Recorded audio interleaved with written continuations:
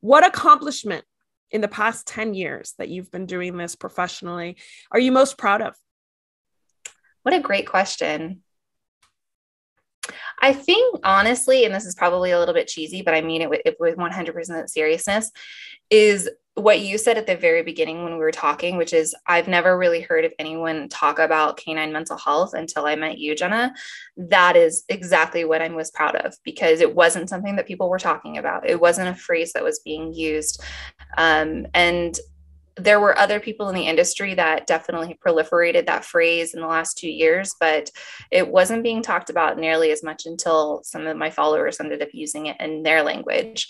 Um, we, I think, undermine the significance of our canine mental health.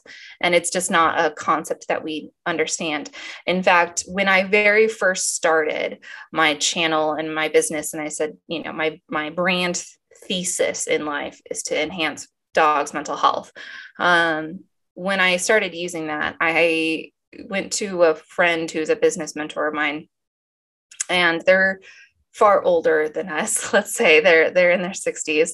And when I told him that this was what I wanted to do, he literally told me, like, it sounds like propaganda. It sounds like a marketing ploy.